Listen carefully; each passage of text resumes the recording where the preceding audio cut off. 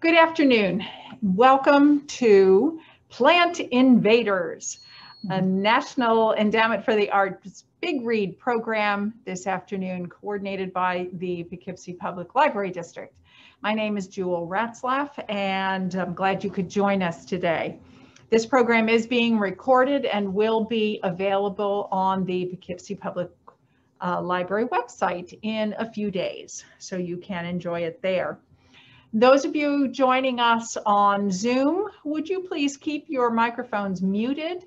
And if you have questions, Brent will be happy to answer some questions at the end. Put those questions in the chat box area, and he'll be able to address it after the presentation. Without further ado, I think we'll go ahead and get started. Today we have the privilege of hosting Brent Boscarino, an invasive species citizen science program coordinator. He's also with the, with the New Jersey, New York Trail Conference. He joined the Trail Conference in 2019 as invasive species citizen science coordinator. He spent the last 10 years as a high school science teacher and environmental outreach coordinator at Poughkeepsie Day School in Poughkeepsie, and previously at the Harvey School in Katona, New York. Brent received his undergraduate degree from Middlebury College in 2001 and his PhD in natural resources from Cornell in 2009. He is a nature enthusiast to the core, who strives to foster an authentic sense of wonder about the natural world. Brent is an avid runner and former soccer coach, enjoys hiking, fishing, swimming, and other forms of outdoor recreation with his wife, Jessica, and two sons, Win and Ryder. Welcome, Brent. Thanks, guys. I'm so excited to be a part of this and here with you. I wish I could be there in person, but circumstances prevented that. But I've got some good videos for you today, and it's going to be like being together on a nature walk, just digitally. So I'm very excited to be here and to start this process with you guys. And of course, should you have any questions, certainly enter that in the chat box.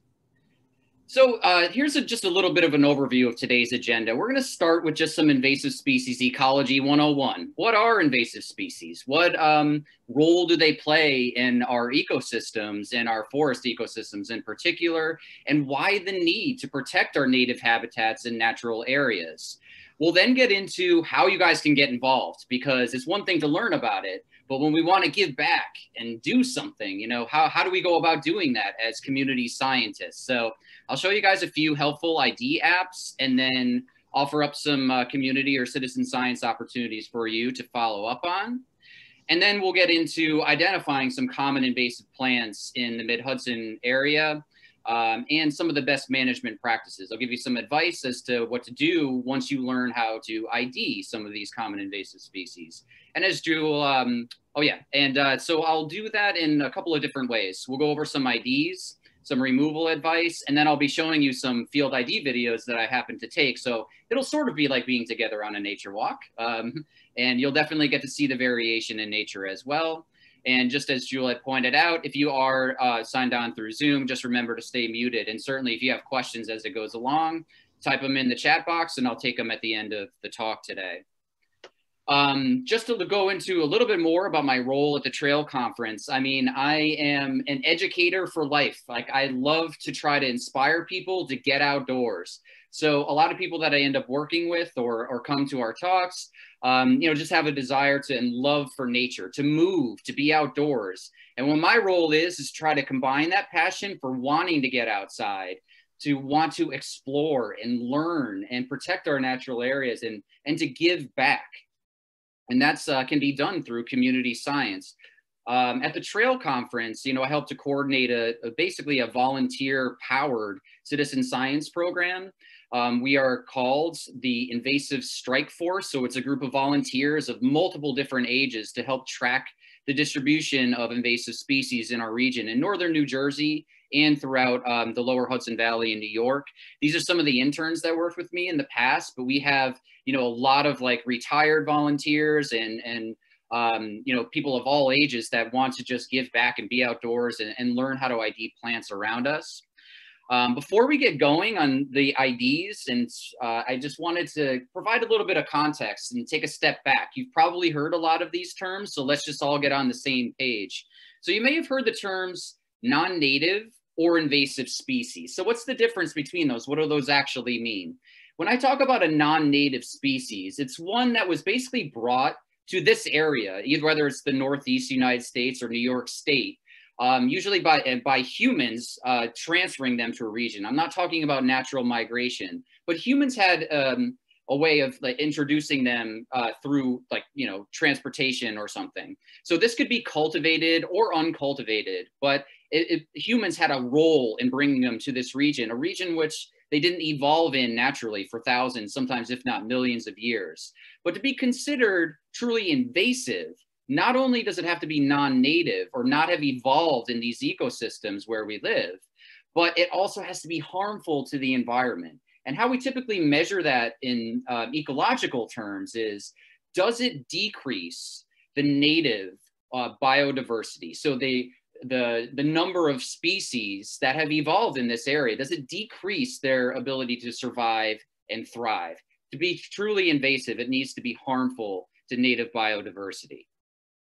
So I just wanted to provide some examples that you probably are familiar with. The dreaded stink bug, right? I have these all crawling all over my house. They're in between my sliding glass doors and are a nuisance, not only around our properties, but they can cause extensive damage to, agricultural crops. They were introduced in around 1998 to Pennsylvania. And I just want to say there's a number of different ways these invasive species can get here. Like with the stink bug, they were just what are called hitchhikers. So they were brought over on shipping crates from Eastern Asia as part of just like hanging on to crates, and just got introduced when the crates were unpacked, and now caused, like, just in 2010 alone in Pennsylvania, we're talking about $37 million worth of crop damage to the apple crops in Pennsylvania. And not, they have these little stylets or this little mouthpiece that they suck the juices out of fruits. So anything that's soft and juicy, these stink bugs will feed on and cause damage to those crops and ecological systems as well. So economic and ecological impacts of these. And this is how one way they can get here, just by accident, by hitchhiking on shipping and transportation. A lot of the species we're going to be talking about today, though, were actually introduced on purpose. You may recognize some of these. Japanese barberry, we'll talk about today, multiflora rose, oriental bittersweet, that were planted on purpose. Usually it's for ornamental qualities, just because the flowers look really pretty or the berries are really pretty during a certain part of the season. You'll start to see a trend that a lot of the invasive species that have taken over native ecosystems are really beautiful in some way, right? Or they serve some sort of purpose as like hedgerows or some sort of barrier, say on fence lines or in transportation systems, like along highways or roadways or something. But then when they escape is when they start causing problems. So the question is, how do these invasive species spread, right? It's one thing to plant them on purpose on your property, but then how do they get out into other areas and start impacting our natural areas? Well, one way, of course, is that the berries are juicy. The animals like to eat them. So think about birds, coming to, just because you plant, something that's non-native in your property, you're like, oh, well, it's just on my property, right? What's the big deal? Well, birds and other mammals may come over, feed on those berries, and then deposit their seeds out in the middle of a remote area, in a natural area that we're trying to protect, and start impacting our forest ecosystems, right? We all learned in, early elementary school, that seeds get dispersed, by sticking to fur of animals, by a wind dispersal, through water dispersal. And of course, we walk through these areas too. So dispersal through, boots and our clothing and stuff. So we need to be careful about these sorts of things.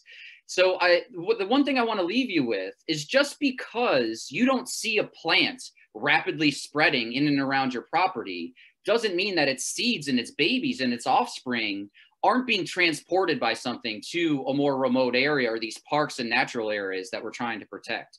So something to be mindful of the next time you go to a nursery and you're thinking, what do I want to put in my yard?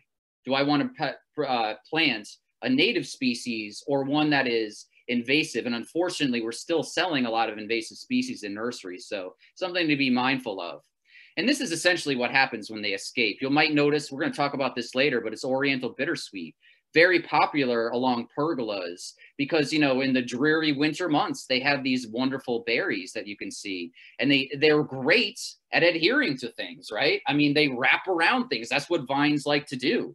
And so what ends up happening is when those berries get dispersed, you see this. I mean, you guys all know what I'm talking about. You drive down on the highway or roadways, these trees just smothered in vines. This is what happens when it's totally taken over by an invasive species. This is Oriental bittersweet, just all over this tree here. There's nothing that can grow under there. I mean, that's just a total monoculture, totally smothering and killing these trees.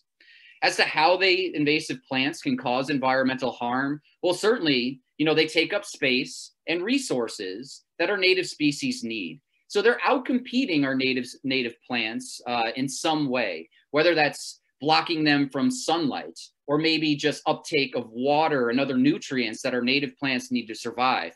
Here's an example of something we'll talk about later, which is Japanese stiltgrass. You probably have it on your own properties, but it's now infringing on our forest areas as well. This is a complete monoculture, or just all Japanese stiltgrass in the understory of this, where you should see lots of native species thriving in the understory of these forests. Here's an emerging invasive vine called kudzu. It's actually referred to as the vine that ate the South. And now we're saying that it's actually nibbling in the North because it's starting to invade our ecosystems here in New York State. And you can see just the smothering of vines. There's not much that can grow beneath that. So many people, when I talk about this, they're like, well, they're invasive species. They're green. They're giving off oxygen. What's the big deal? I mean, they're here. What's the big deal, right? Well, it's a very direct link between native plants and supporting a more diverse wildlife.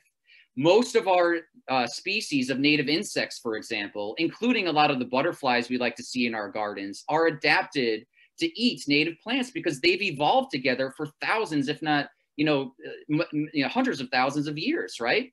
The majority of our plant-eating insects in our areas are specialized to 3 or fewer species of plants. The best example I can give of that are our monarch butterflies. So you may know that they rely on native milkweeds for their life cycle. They migrate down to Mexico, and then they make their way on this beautiful migration up into our regions and our areas here in the Northeast. But they only feed on native milkweeds. So if you have a situation where invasive plants are taking over and outcompeting our native milkweeds, or, this is a really interesting example. We have an emerging plant called swallowwort, which mimics the chemicals and looks of native milkweed. And what ends up happening is that the monarch butterflies lay their eggs on this invasive swallowwort, thinking that their caterpillars can survive on that, but they can't eat the swallowwort. But the mothers think that they think it's milkweed. And so it's just like an egg dump. So not only can you have invasive species out competing for space with our natives, you can even have some trickery involved with some of the invasive species that are taking over. And this has had really cascading effects on food webs. It's one thing that the invasive plants are out competing our native plants, but with the loss of those natives, we've seen a huge decline in the number of insects in the environment declining globally. Over the last 3 decades, we've seen a precipitous drop over 75% in insect biodiversity. This is globally. So not only, that's a big problem for insects and for plants, of course, but remember that those insects serve as food for many other animals, including birds, small mammals that we're also trying to protect in our area. So this is a food web. This is a whole ecosystem effect that we're seeing here. The end result, essentially, is that, invasive species as an issue, as a topic, is the second biggest driver of species extinction globally. In the United States, it's considered the #1 threat to native biodiversity is invasive species. And in the world, it's second only to habitat destruction, things like rainforest destruction or coral reef destruction. That's it. Invasive species are a huge issue, huge issue. So the question is, why?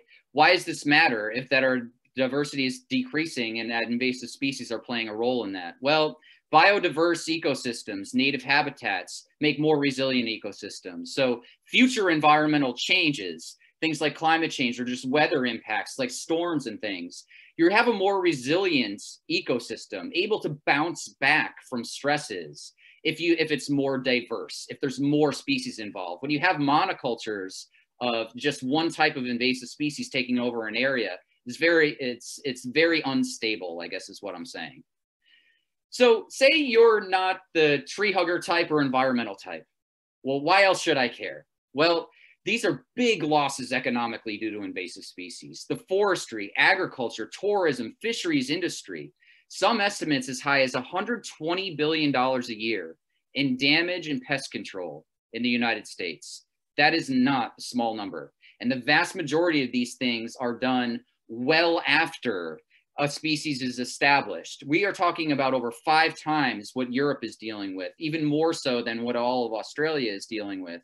And if we can just get involved with early detection and reporting and do something about it before these species become established. So we need feet on the ground looking for things out in nature, right? Before they become problems. We can prevent all of this money and resources going into these preventative things long after it's like, you can really do a lot about it. So that's where you guys come in. That's where we need community members and volunteers, citizen science, community members stepping up to think about these global issues that I brought up, but act locally. It is not a wash. It seems overwhelming, but there are things that we can do locally to really make a big difference, right? So you may have seen this term citizen science or community science, but it was actually probably coined by the Cornell Lab of Ornithology, so dealing with birds. But it really just involves community members, volunteers like you, that are stepping up and working with experts and scientists to solve real world problems. And it means like some sort of data sharing between the feet on the ground, community members like yourselves, and going out and noticing things, and then just like reporting them to scientific agencies or people like me, like a citizen science coordinator.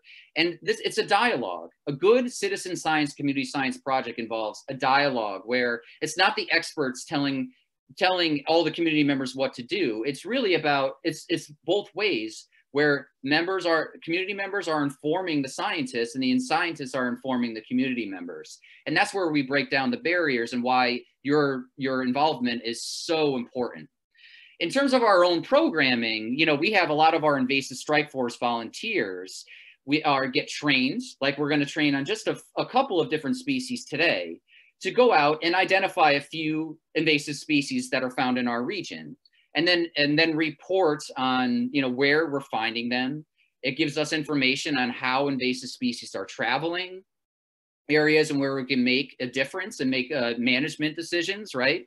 And do some removal projects that involve community members as well to protect the intact or nearly intact habitats. We offer internships. And like I said before, we have everyone working from like high school interns all the way up to people who are well into their retirement and just want to give back or earn Master Gardener credits. So there's lots of opportunities to get involved. And a lot of our volunteers have no plant knowledge at all prior to this, and they end up loving it and learning so much.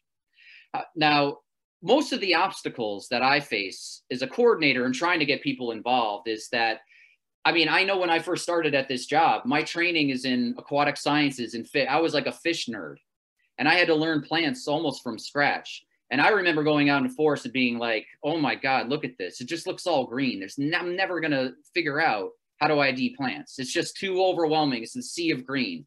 I don't have guidebooks with me. And even when I have a guidebook, oftentimes I'm like, well, it doesn't look like what I'm looking at. It can be time consuming. So this is a lot of like understandable, like sort of, wariness about getting involved in projects like this. And I will say that there are some amazing nature apps that have helped me get over the hurdles. And I'm saying volunteers of all ages have loved these things. The one I highly recommend is Seek by iNaturalist. It's described as like just a fun game to play, but essentially, if you know how to use your cell phone to take a picture of your family members, that's all it requires. And the way that it works is you essentially hold up your phone to what you're looking at. And in real time, almost like you know how you go to the grocery store and they have a bar scanner? You hold it up to whatever you're looking at. It's as simple as holding it up to it. And it'll tell you in real time what you're looking at. It is literally that simple. You can choose to take a picture or not of it. And this has helped immensely with people who are really wary of, like, I don't know, I don't feel confident, I don't know my IDs, to help you get over that hurdle until you know it yourself. And then you're like, wow, I've learned so much in such a short period of time. I wanted to show you guys just how this works in action. If you are interested in this, because I'm not with you today to show you a lot of the IDs, but it's a huge time saver and it's so much fun to use. It is like, you'll learn so much by using it. So I wanted to play a short video for you, and hopefully you can hear my audio to see it, just as to how Seek works and how, you know, basically how it works for you. So this is a gentleman that's going out into a field and using the Seek app.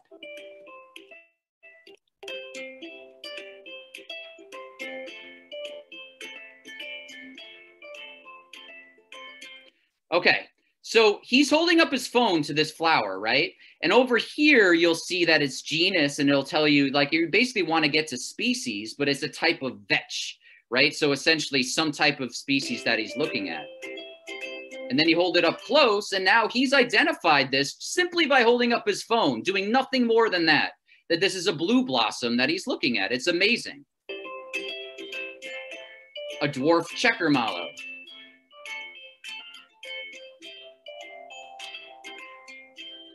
What's neat is that you can take a picture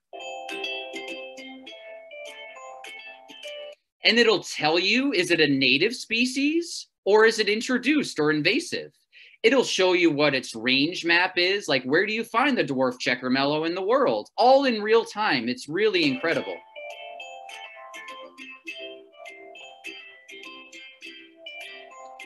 It'll tell you a little bit about its taxonomy and what other plants it's related to.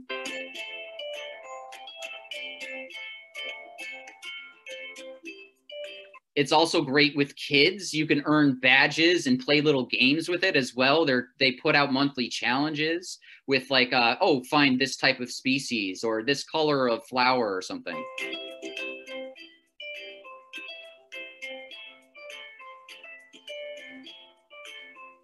So super fun for the whole family. And as adults, I will say, I mean, my knowledge of what lives around me has skyrocketed. And it doesn't just ID plants, but it also works with anything that doesn't move too fast, right? So things like insects, butterflies, moths, you just hold it up and you immediately, like, things crawling around your house, like it's an incredible tool. So I want you to, like, just have this in your back pocket as a tool and resource that's really, really fun and super, super easy to use.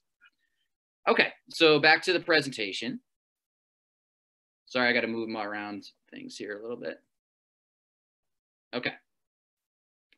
So even if you don't want to, if you're not an app person and you don't want to use that, I will give you some confidence today going in. Like, it's just, you have to think about identifying plants as just like identifying people in a crowd, right? I mean, if you look at a crowd like this, it's really no different than looking at a forest like this. You just have to know what to look for and how to break it down, right? So that's what I'm going to do a little bit towards the second half of this presentation today. Once you've developed what I call like a search image for what you're looking for, so like things like leaf shape or how the leaf looks on the outside of it or its growth pattern or something like that, you'll learn to identify it quickly and you'll get really excited because you're like, oh, I can do this now. And even if I'm not fully confident, I know I have the app in my back pocket to be like, oh, okay, that could actually confirm what I thought it was. And then you'll start smiling, being like, yeah, I got this. So that's what we're after. Okay, so now we're going to shift gears a little bit and think about some of the common invasive species that we're seeing in our region and start to boost your own confidence in some of the IDs and what we're seeing as both native and invasive in our region. I'll show you some field ID videos to help you out with some of the IDs. Probably the one very likely that you see all over the place, which is really devastating to forest ecosystems. And a lot of people have on their properties, unfortunately, including myself, you know, it was a very, very common hedge plant that was planted, is Japanese barberry. It's got kind of a wild look to it, especially in natural areas. So it's a deciduous, thorny shrub, arching branches that you start to see these red berries appear now and very spoon-shaped leaves to it, an oval-shaped berry. So the best way that I can show you what this looks like is by showing you a video that I took out in the field, and you'll know how to identify it. And then we'll go over some of the key characteristics as a review later. So again, it might be it'll sound a little tinny coming through because it's going through my speakers as I'm presenting remotely, and it might be a little jumpy, but you'll get the basic gist of it. You're looking for spoon-shaped leaves and a certain type of thorn and berries on it. So I'm going to show you that right now. Branches that I had mentioned before. So again, if you can see this almost flat, very thin, spoon-shaped leaves that run along these branches, and you can start to see that there are little flower buds that are starting. You guys know what I mean by like a little baby spoon? Doesn't it look like a little baby spoon? That's how I like typically think of it, like you're feeding an infant or, you know, toddler. To appear. This video is being taken in mid-April, but by May, you'll start to see these almost whitish. These eventually turn into flowers in the spring. So you don't have to worry about that now. I'll show you what you should be seeing now. Or yellowish flowers that start to come. And they tend to come out by these little leaf clusters here. Another thing that I wanted to point out is that usually by the end of the summertime, you'll start to see these berries, these red berries appear, and these are actually lasting from last year. So these red berries are more oval in shape and tend to be more elongated than some of the other ones that we'll see in terms of lookalikes. Red berries are usually a dead giveaway that you got an invasive species, just as a general rule of thumb. And you can see that the red berries are actually appearing now in the fall, so you'll start to see them. And if we can get a close look at what these thorns look like, you see how they go straight up and they almost look like toothpicks? And you can get an idea for scale of both of these things from my hand and fingernail next to it, right?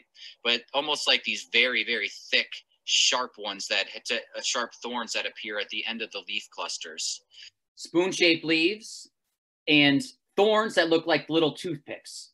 Okay, those are the key IDs to kind of separate it from some of the others we're going to talk about today. So that just gives you a general look at that. The only other thing I wanted to point out is if you take a look at the base of this, zoom into the base of this, there are multiple stems that are arising on just this one plant. And again, you know, because it's so dense in the middle, you know, these harbor lots of ticks. So I got to be careful to check myself afterwards. And small mammals and rodents tend to use this as a cover, which again, you know, provides hosts for some of these ticks. So these are some of the key features. And again, taking a look at the arching branches and that almost like wild look to it. And we'll take a look at some of the lookalikes in the area. But again, you're looking for the sharp thorns at the base. So that's basically what Japanese barberry looks like. And again, it's like tick central in these things. So if you have them on your property, that's another thing to be mindful of and to think about, right? So Japanese barberry, just to review, and things to be on the lookout for. You've got these spoon-shaped, baby shape of the spoons, leaves in clusters of 2 or 3 along the stems. That's what the flowers will look like in the spring. But it's really these berries that you're keying in for right now that is dangling from them and that toothpick shape of its thorn. In terms of management, okay, if you have barberry on your property, you want to do something about it, you can pull or dig them out. That's usually about 70 to 80% effective. Because of the thorns and stuff, you'll want to wear gloves. And anytime that you're removing these things, you want to like pile everything. Like if you're out in the middle of a trail and you can't really bag it, you can pile it on rocks off the trail so that these things can dry, especially if you've got berries that are in it. You really don't want to leave them in a place where they can spread. So oftentimes you want to bag these things and you want to cut the larger plants close to the ground. You usually want to do this before the seeds develop. So usually late fall, before you see those berries, that's a great time to do it. And if removal is the goal, you want multiple cuttings each summer and just kind of keep at it. Winter cutting, however, encourages new growth. So that's just one thing to be mindful of. I want to contrast that with our second common invasive species, which is multiflora rose. that is another type of shrub that's very thorny, right? Whereas white flowers are known that you're going to see here that appear in the spring, and they can also form these really, really dense clusters of shrub and very, very thorny. I know when I'm in my backyard removing stuff, getting hammered by thorns and stuff, it's usually multiflora rose, barberry, something like that, like raspberry bushes, right? So the question is, how do we distinguish that between that and Japanese barberry, which I showed you before? So again, I'm going to show you another field video that is going to distinguish that from what we saw with barberry. So this is what it looks like. A spoon-shaped, almost spatula, very to species with sort of a wide Japanese barberry look-alike alert. What we're looking at here is actually not Japanese barberry, but multiflora rose, which is another invasive species with sort of a wild growth pattern to it. So if you're out and about and you see this wildness of growth in those arching branches, it may be multiflora rose. So there's a couple of different things you can look for. Let's take a look at the berries that have persisted over the winter into the early spring here. You'll see that they are red, very similar. So this video was taken in early spring, but you're also going to see these red berries starting to appear very, very shortly. And as you can see, they persist all winter long. And I want you to watch and pay attention. How do these berries differ from that Japanese barberry? They're Japanese barberry, but they're not nearly as elongated and oval in shape. All right, so they're a little bit slightly rounded, and they have like the black tips at the end, as you can see here. So that's one of the features that can help distinguish it. Let's take a look at some other features about multiflora rose that are slightly different. If you take a look at the thorn, to me, that looks like the dorsal fin or of a shark or something. So it's more recurved and kind of a curve towards the back. You see the difference between the dorsal fin shape to the roses, and you see how it's almost look like it's like pasted on, like you see how it's a different color than the rest of the stem. That's another key feature versus like the barberry. Remember, it was more toothpick shaped. It's a huge difference. That's what I look like. That's what I look for in the differences between them. Versus barberry, which has a very straight, almost toothpick shape to it. And if you can see behind that thorn, you see that there is almost what are called these fringed stipules at the base. So if you can see, if I can get my finger in there. See this little fringed, almost like these fringed stipules or the base of the leaf stalk? A stipule is basically a base of a leaf stalk. And you see how it almost looks like a caterpillar or something? I'll show you in a picture in a second.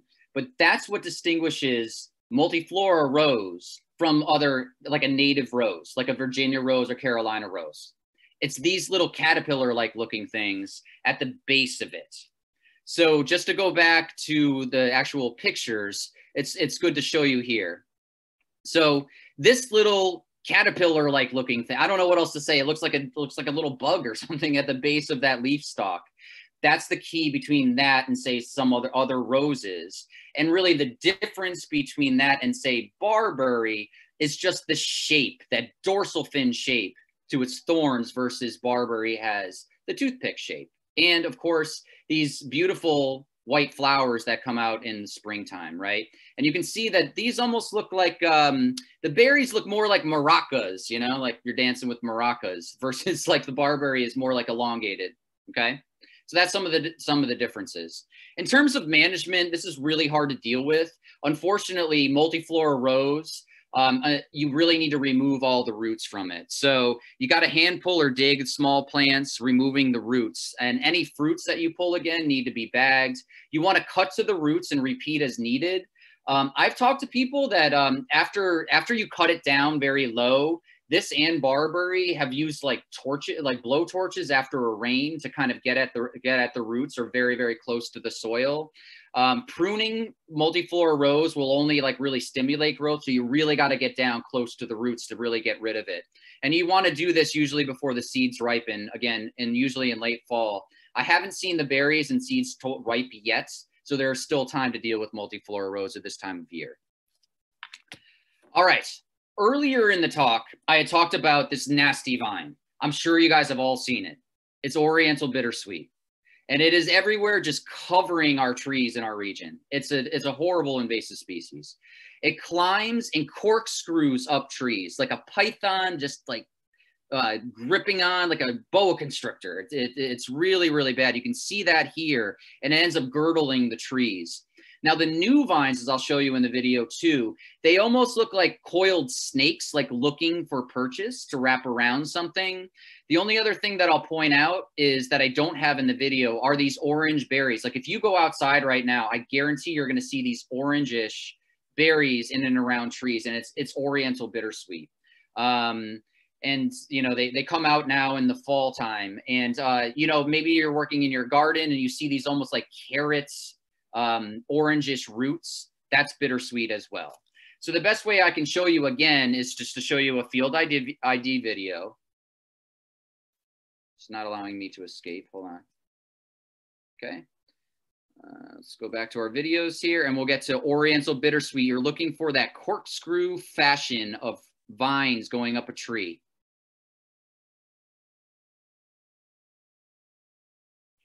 Here's a good close-up look of the vines of Oriental bittersweet.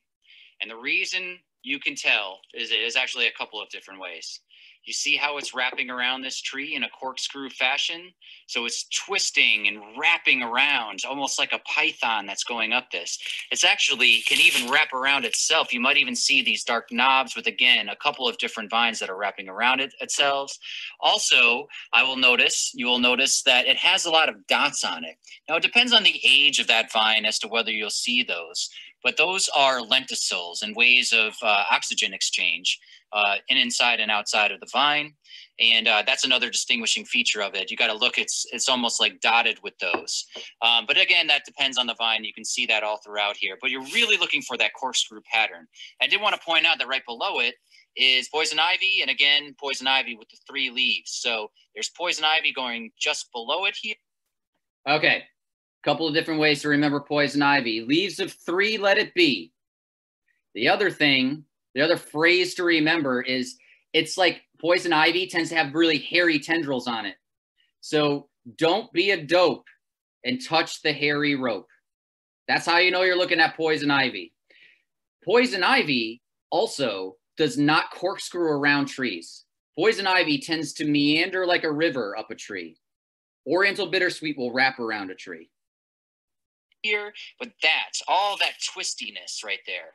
That is classic of Oriental bittersweet. We are filming this right now at the beginning of May, and you can just see, like, even the branches that are coming out of this twisting vine here. You can see that the leaves are starting to form. And again, so this is what the leaf structure will look like. You can see that there's little teeth at the edge of the leaf. So that's another class. When I talk about teeth, I'm talking about a serrated edge, like a serrated knife. So Oriental bittersweet has serrated edges to it, okay? I also want to show you what a very young bittersweet looks like, okay? But you can see how it kind of comes to a point with teeth on the end. But this is what what are called leaders look like. Here is a little, it's like reddish brown, and you can see that the lenticels on you a younger version of bittersweet and what it looks like. You can see that the bark on this stem here is a little it's like reddish brown, and you can see that the lenticels on this are more white, or those bumps that you're seeing for gas exchange are white.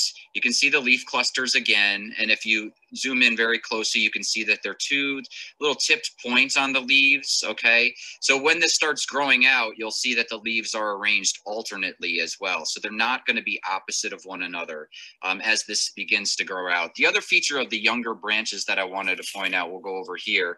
It's a little more obvious. So bittersweet, again, as a vine, is looking for something to wrap around, right, in that corkscrew fashion. So what you'll often see are these things that are called leaders. So you see how this is almost like, it's like a snake kind of perched up, like a cobra looking for something. It's sort of like the snake-like appearance. These leaders will come off of the main, off of the main stem and be looking to wrap itself around something. You can see that this bittersweet here is wrapping around itself. So almost this corkscrew twisting around itself. You can see how it's all tangled. So this is what the younger version of bittersweet will look like. And I just pulled it off. Okay, so that's essentially what you're looking for, like both mature and then younger bittersweet and how to tell it apart. Okay, So again, that corkscrew-like fashion of it. The only other thing I wanted to point out to you is that as bittersweet gets more mature, the leaves will get bigger. You see how it's like when they're younger, it's almost like a pointed tip with the teeth on the end, versus like older bittersweet might be a little bit more like rounded in shape, but still have the teeth on the end and just like a tangled mess. I mean, that's bittersweet for you.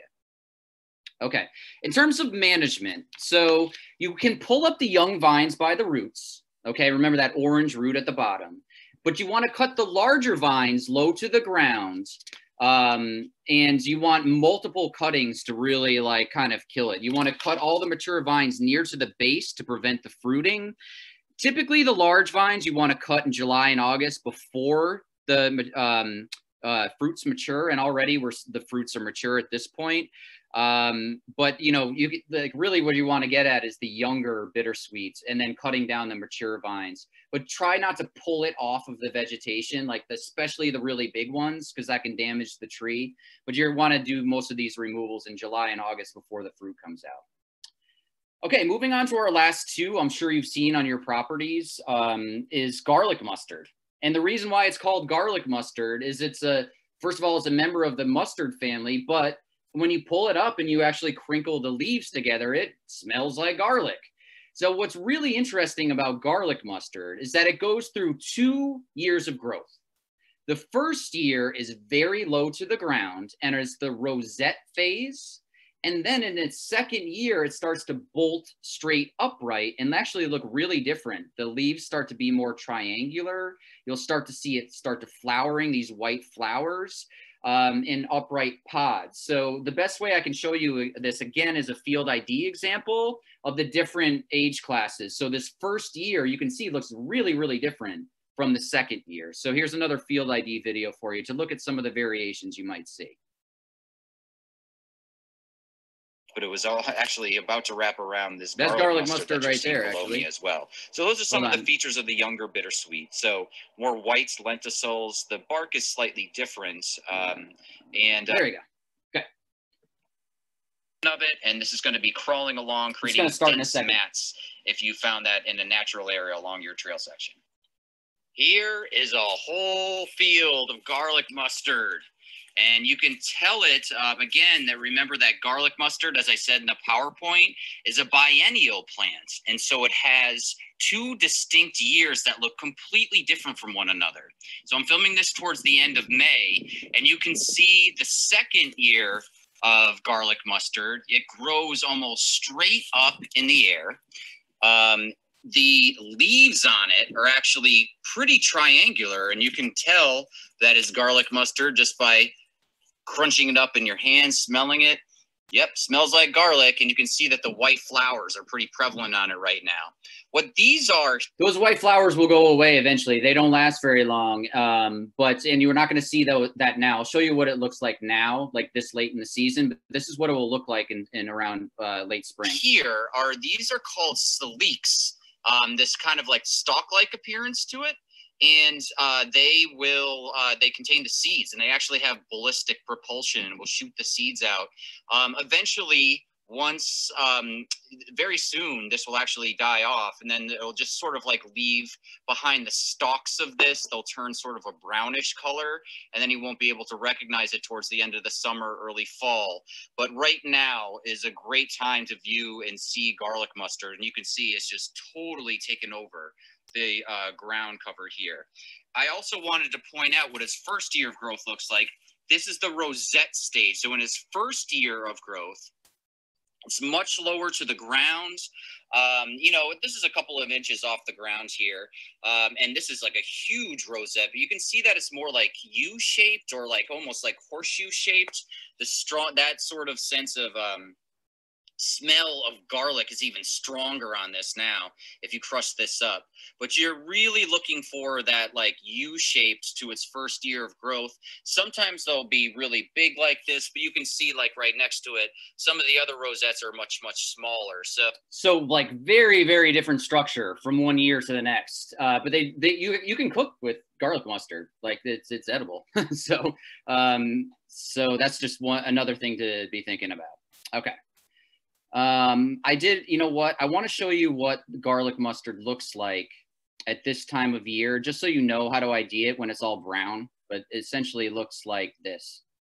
Mustard looks like after it has lost its leaves. So this is actually a good look at the calyx, and that's more like stalk-like, the shape to it. And as it grows, this is what will hold the seeds and end up dispersing those seeds. But this is long after. You might see those husks, those brownish, tannish husks on it now. That's what the second year of growth looks like. You'll still see the rosettes, though, that are green. That will persist all winter. Okay. On to our last one, guys. We're almost there. Oh, actually, in terms of garlic mustard, it's actually really easy to manage. Even though there's a lot of it, it's easily pulled by hand. And the best time to do that is before it goes to seed in June. And you want to bag and remove if in seed. But if you pull it every year to exhaust the seed bank, I mean, it does take persistence, but it comes right out of the ground and is very, very easy. Kids of all toddlers can pull it out of the ground. Like, it's really easy and just a good little family project to work on. Just make sure not to spread the seeds. So you want to bag up the seeds if there are any. And then our last one is another common one that you're going to see. It's Japanese stiltgrass. It's a light green grass that's distinguished by a shiny stripe down the leaf axis. So if you see something in the forest that is not in clumps, but just like spreads out like this. See how this is not really clumpy, like clumpy grass? It's most likely Japanese stiltgrass. So I don't know if you noticed in the video, but right in that same field, there was Japanese stiltgrass all over there. So I'm actually gonna go back and show you this in a second as to what Japanese stiltgrass looks like. Hold on, something's in the way. There we go. Give me a second here. Right in that same area is just full of stiltgrass. Many people say like kidney shaped look to it. So just a couple of things to be on the lookout for garlic mustard when you're out and about. In this same field of garlic mustard, you're also going, I don't know if you saw another invasive species here, but this is Japanese stiltgrass, and it's all over this area in which I'm out in the forest right here. And again, right now, Japanese stiltgrass is just starting to grow. It's got kind of a lime green appearance to it, and actually won't have that distinctive silver stripe on it, but just to put my thumb down there for reference, just to show you. But this is all stiltgrass, lime green appearance. You can see that the main blade of grass, you know, it's really easy to pull out. That's what the roots are going to look like. And you can see that there's like the main blades are kind of coming off alternately on. Okay. So imagine this, you got leaf there, and they're kind of coming off alternate, like zigzagging up. What it looks like now is exactly like that, except straight up like on stilts. It's just much, much bigger, and it's starting to turn brown now. But this is what young stiltgrass looks like. And you see how easily I pulled that out? It's just like garlic mustard. Just go yoink right out of the ground. So really easy to remove. And that's just, and eventually in midsummer is when you're going to start to see, hold on. That on the primary part of the start to see that distinctive silvery stripe that distinguishes it from some of the other grasses. So, and again, it's just like, it's that silver stripe that you're looking for in midsummer. I showed you in early spring what it looks like when it's lower to the ground, like really lime green. And then now it's just like straight up on stilts with like zigzagging, almost like a Grim Reaper scythe or something coming out of either side of it. Okay. Typically, stiltgrass is really hard to remove, but we have amazing volunteers who have done these sorts of removals. It usually takes about 5 years of annual pulls. You can pull small patches of it before the seeds mature, usually in late August or early September. So, you know, maybe kind of getting too late for that now, and just brushing shoes and equipment to prevent respreading. Again, I've heard people use the blowtorch method after a rain to use it. I've never done that personally, but that's just something else that I know has worked for some people in the past. It's notoriously difficult to get rid of though, but hand pulling before the seed set is good. Again, followed by like a blowtorching, or, you know, even just doing like weed whacker and stuff at certain times of year in like late summer. And essentially you want to do it before it goes to seed. So allow it to grow, but right before it goes to seed is when you want to do the treatments. All right.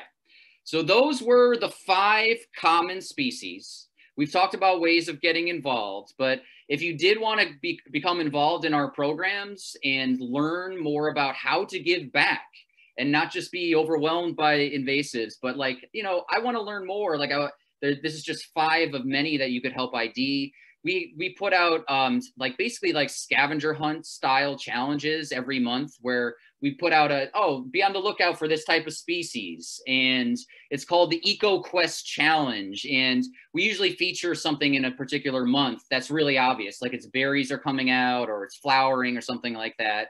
And then you use the Seek and iNaturalist app to help record it. Like you're just out for a walk and you're like, oh, hey, that's what Brent was talking about and he's on the lookout for. I'm going to take a picture of it.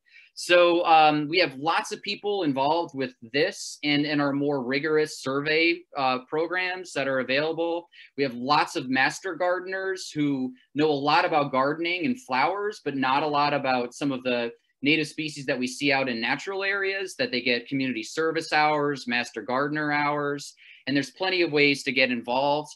I just wanted to show you our Invasive Strike Force EcoQuest page. So like this past month, you guys might have this on your property, miscanthus or Chinese silvergrass. This is very, very common on people's properties, very common. Almost like a kosher, like troll hair look to it with the seed heads coming out of it. But that's our focus for the month of October because it's escaping cultivation. So you have it on your properties, maybe, and now it's getting into natural areas and starting to overtake our native species in meadows and things like that. So that happens to be our challenge for October. We're going to be doing a new one in November, but every month we put out a call for people who just want to go out and take pictures of, like, the other one was, you know, beech leaf disease, and you learn about it. I usually post a video on how to ID it and stuff. So that's just one way to get involved, or you become involved in our survey programs, which will start up again in the spring. So I will leave you with this and then take some questions, but essentially, this is how I want you to think about it. There's plenty of things you can do in terms of ID, but why get involved? Like, you got to take the next step. And honestly, for me as a nature nerd, it's because I love asking questions and learning about what's around me. With these apps and these things at your disposal, it's just so much fun to get out there and learn about what you're seeing on your hike. It can really transform the hiking experience. I'm an athlete, I'm a runner. Usually I just like to go, go, go. And having this job now has really allowed me to stop and appreciate what I'm seeing along the hike as well, and learn about the native wildlife and diversity of plants that we have around us and how to protect us, and ask questions about what I can do as a citizen and community member to get involved. So with that, I will take questions. Here's our email address if you guys have questions, but and don't feel like asking on this call, but I'm happy to do what I can to help you guys out. Thanks, Brent. This is terrific. We do have some questions from our chat. So let me start back from the very first one. Sure.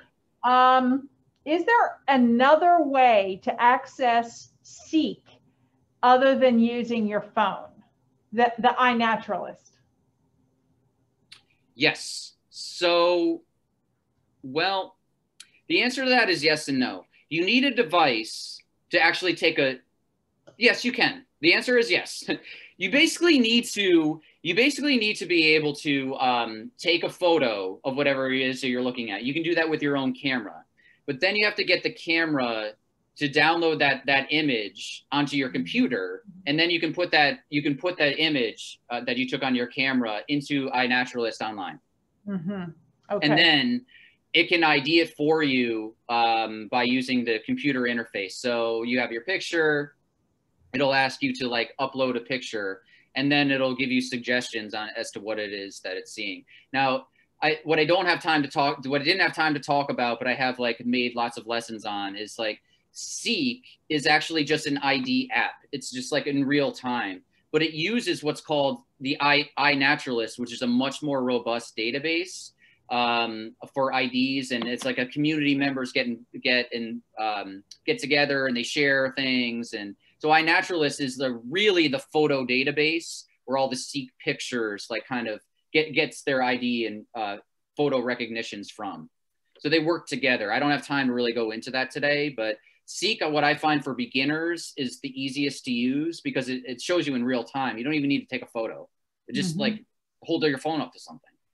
Now we're getting to the part of the season where we're starting to lose the leaves and things are crinkling and curling up. So Seek is not going to work as well with some of the leaves at this point. But if you have obvious features, like it's wonderful, wonderful in the spring and summer because you have like the leaves are robust. You've got things are flowering, the berries are maybe out, and that's when it works really well. We're getting towards the end of the season in terms of its like usability, but it still will work for like another couple of weeks if you want to go practice it on things that are obvious.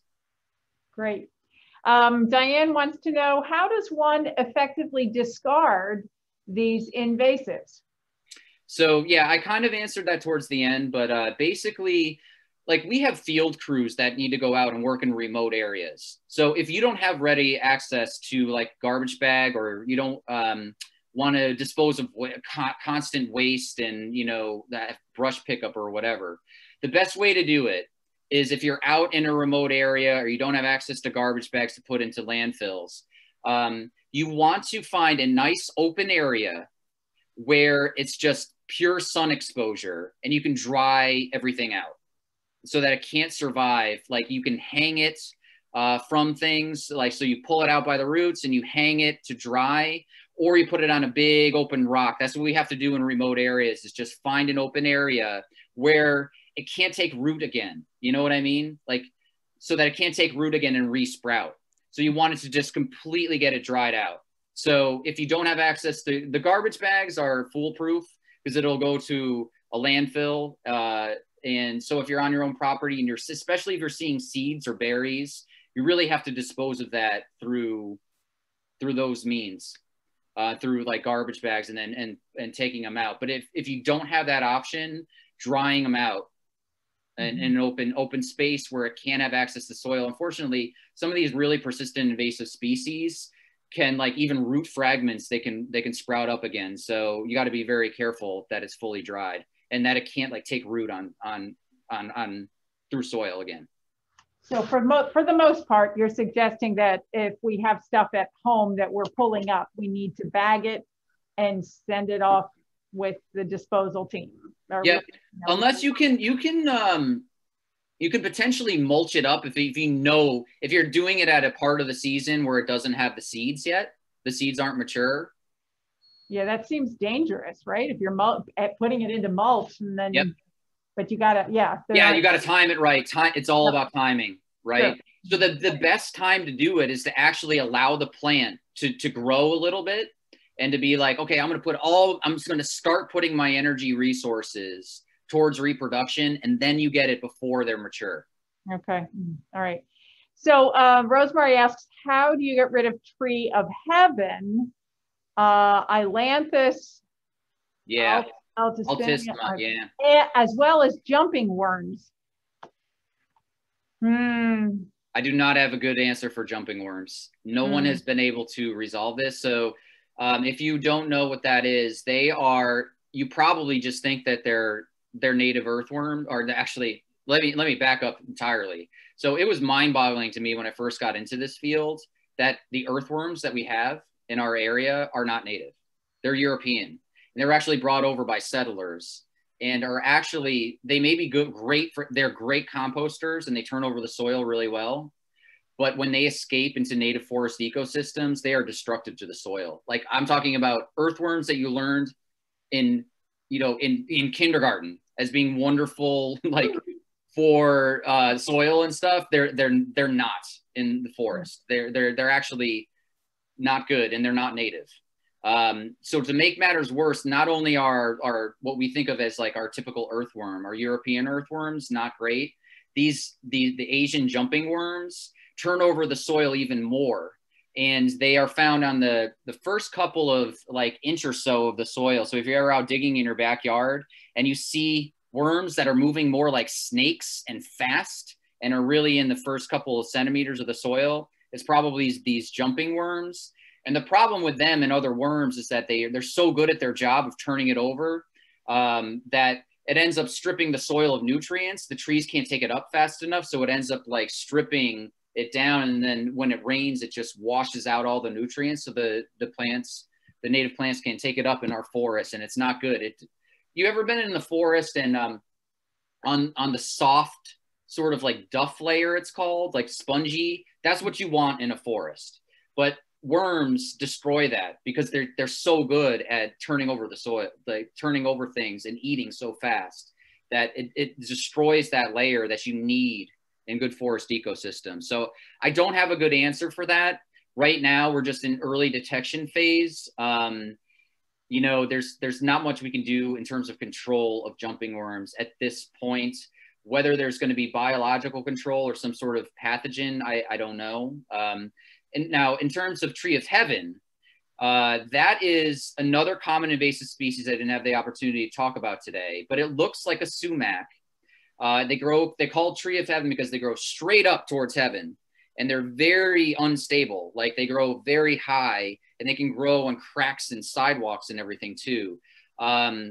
And they are their primary host species for an invasive insect that we are really, really concerned about called spotted lanternfly, which is coming up from Pennsylvania and going to start impacting things. So in terms of tree of heaven, you'll know that you have it on your property is if you've ever tried to chop something down and it just smells really weird, like burnt rubber smell or something to it. The best thing you can do with that is that it's really good at resprouting. So if you start to cut it down without staying on top of getting out the resprouts, it actually sends a stress signal for more shoots to come up. And so what you want to do is you want to cut it down very, very close to the base, get as much of it out as you can, and then stay on top of just yanking out the resprouts that are coming out, because those are actually very easy to yank out and get rid of. So if you stay on top of it, you'll decrease its energy reserves and get at it. So cut it very, very low to the ground and then stay on top of retreating that area, and you'll eventually get rid of it. Great, thank you. There's a couple things about the worms. Cornell Cooperative folks said that they're very much discouraging any kind of plant swaps. That used to be a popular thing, is people would, or a garden community would have a plant swap. And they're really, really strongly discouraging that because of the easy transfer of jumping worms. So just an FYI, we were thinking about doing a plant swap as part of this big read, and Joyce out at Cornell said, no, not a good idea. So Tracy asked the question about repeating this meeting.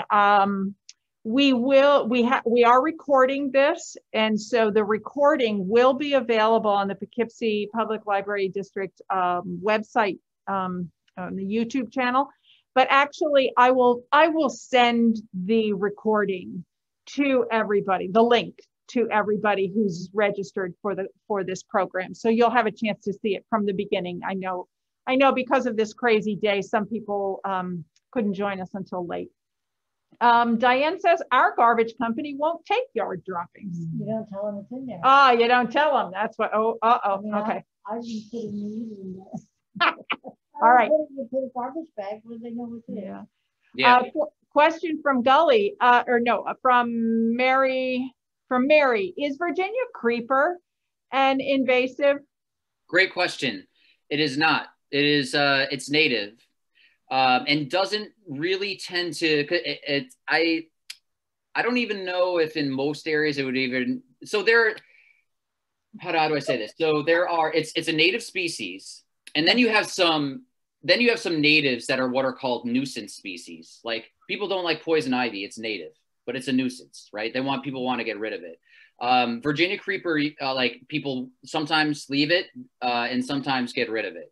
but it is a native species, and I can't promote getting rid of native species as given my current job, but it is a native species. And the one way you can tell the difference, so Virginia creeper has like 5 leaves coming off of it, right?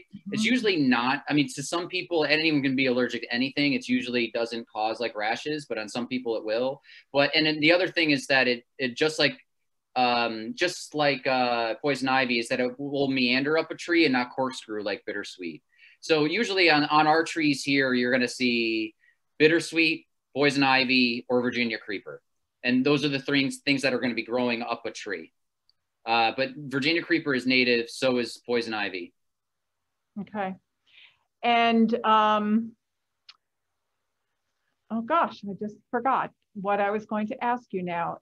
Anybody in the room have a question for Brent?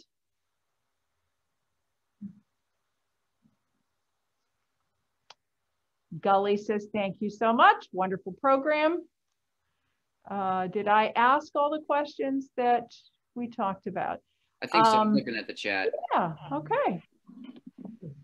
Very nice. I was curious about your citizen science programs.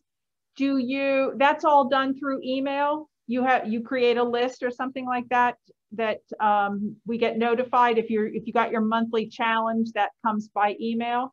That's a great question. So there's a number of different just because of how short the talk is and stuff, I couldn't get into everything, but essentially like if you have questions, just email me at what's on your screen now. Okay. But